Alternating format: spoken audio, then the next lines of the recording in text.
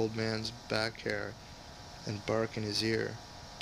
The old gentleman complained mildly about these familiarities at last, and when he got through with his statement he said that such a dog as that was not a proper animal to admit to bed with tired men, because he was so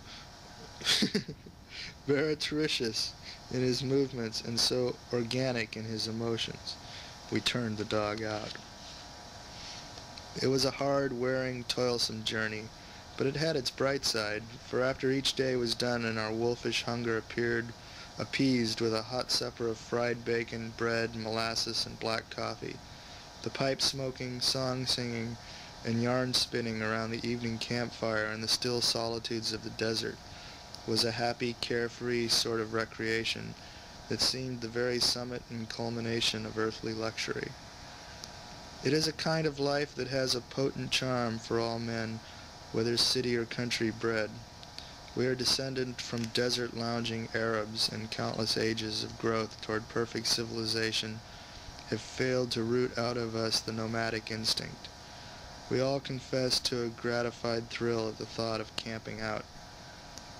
Once we made 25 miles in a day, and once we made 40 miles through the great American desert, and 10 miles beyond, 50 in all, in 23 hours without halting to eat, drink, or rest. To stretch out and go to sleep, even on stony and frozen ground, after pushing a wagon and 2 horses 50 miles, is a delight so supreme that for the moment it almost seems cheap at the price. We camped 2 days in the neighborhood of the sink of the Humboldt. We tried to use the strong alkaline water of the sink, but it would not answer. It was like drinking lye, and not weak lye either. It left a taste in the mouth bitter and every way execrable, and a burning in the stomach that was very uncomfortable. We put molasses in it, but that helped it very little. We added a pickle, yet the alkali was the prominent taste, and so it was unfit for drinking. The coffee we made of this water was the meanest compound man has yet invented. It was really viler to the taste than the unameliorated water itself. Mr. Ballou, being the architect and builder of the beverage, felt constrained to endorse and uphold it, and so drank half a cup by little sips, making shift to praise it faintly the while, but finally threw out the remainder and said frankly it was too technical for him. But presently we found a spring of fresh water, convenient, and then, with nothing to mar our enjoyment, and no stragglers to interrupt it, we entered into our rest. Chapter 28. Arrive at the mountains, building our cabin, my first prospecting tour, my first gold mine, pockets filled with treasures, flittering the news to my companions, the bubble pricked, all not gold that glitters. After leaving the sink, we traveled along the Humboldt River a little way. People accustomed to the monster mile-wide Mississippi grow accustomed to associating the term river with a high degree of watery grandeur. Consequently, such people feel rather disappointed when they stand on the shores of the Humboldt or the Carson and find that a river in Nevada is a sickly rivulet, which is just the counterpart of the Erie Canal in all respects, save that the canal is twice as long and 4 times as deep. One of the pleasantest and most invigorating exercises one can contrive is to run and jump across the Humboldt River till he is overheated, and then drink it dry. On the 15th day we completed our march of 200 miles and entered Unionville, Humboldt County, in the midst of a driving snowstorm. Unionville consisted of 11 cabins and a liberty pole. 6 of the cabins were strung along one side of a deep canyon, and the other 5 faced them. The rest of the landscape was made up of bleak mountain walls that rose so high into the sky from both sides of the canyon that the village was left, as it were, far down in the bottom of the crevice. It was always daylight on the mountain tops a long time before the darkness lifted and revealed Unionville. We built a small rude cabin in the side of the crevice and roofed it with canvas, leaving a corner open to serve as a chimney, through which the cattle used to tumble occasionally at night and mash our furniture and interrupt our sleep. It was very cold weather and fuel was scarce. Indians brought brush and bushes several miles on their backs, and when we could catch a laden Indian it was well, and when we could not, which was the rule, not the exception, we shivered and bore it. I confess without shame that I expected to find masses of silver lying all about the ground. I expected to see it glittering in the sun on the mountain summits.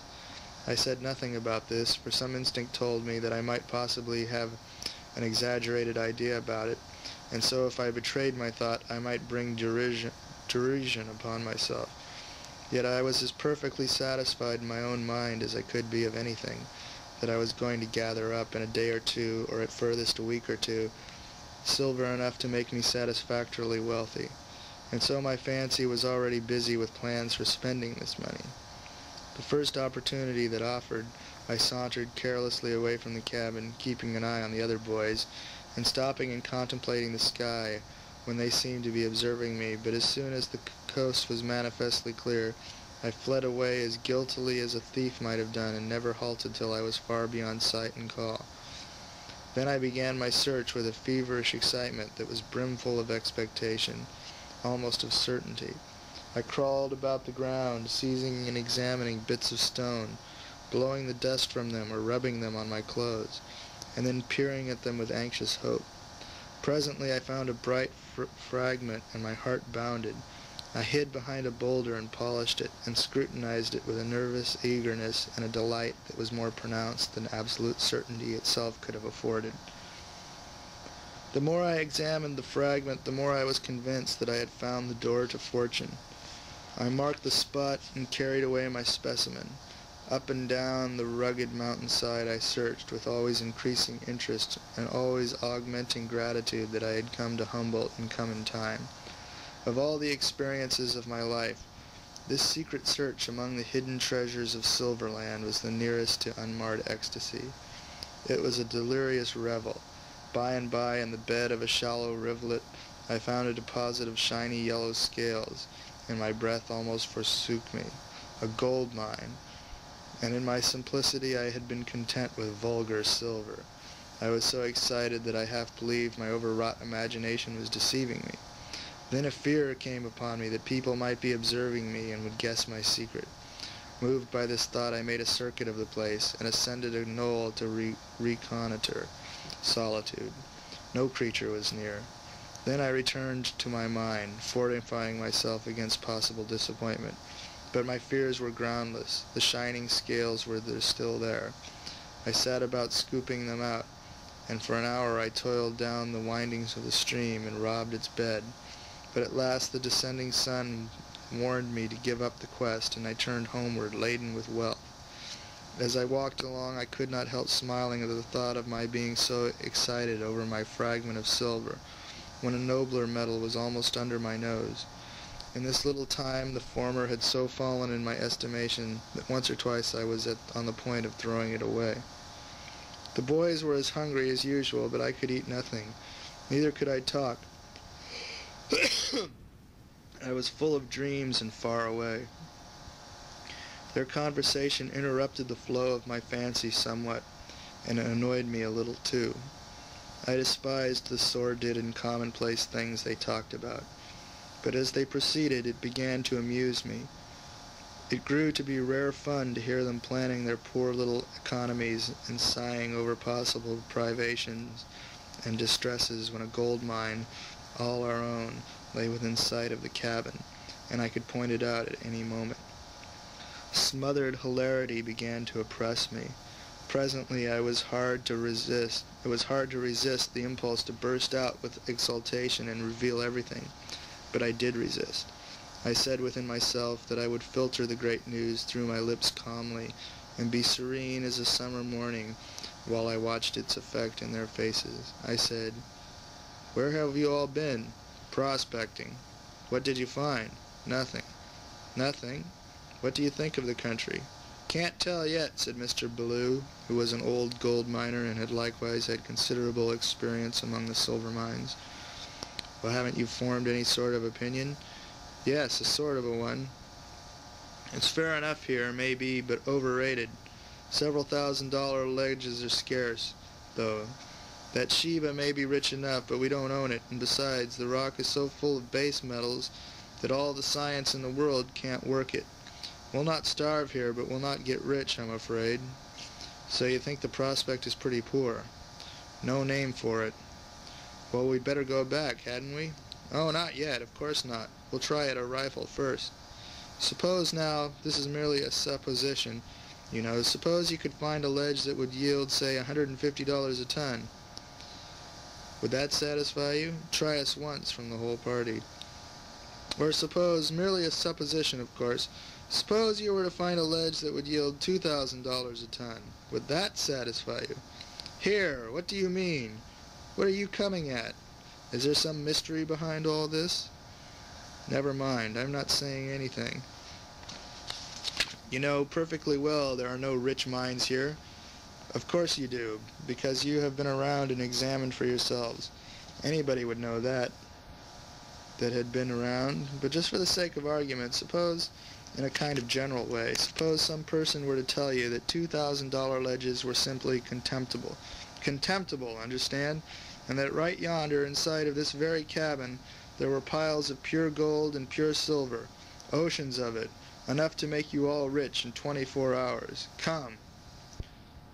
I should say he was as crazy as a loon, said old Baloo, but wild with excitement nevertheless.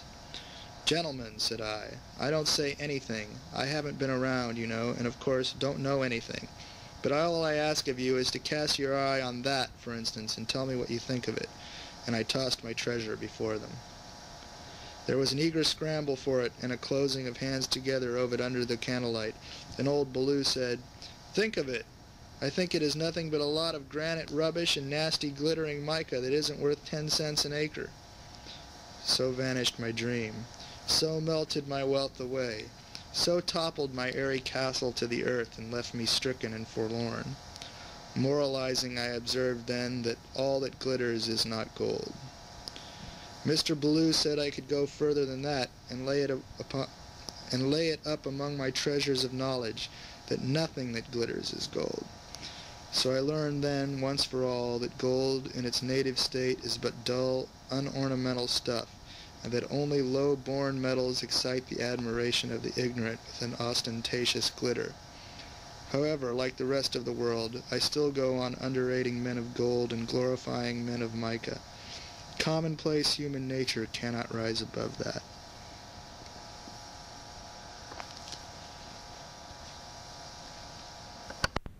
The U.S. looked the other way to a Soviet military shed blood and bashed in heads the Lithuanians who refused to serve in the Soviet army.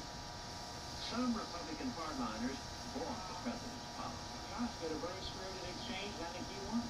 Some Democrats did not buy. Yet as Lithuania struggles to emerge in freedom, to regain the sovereignty of her own, the administration remains silent.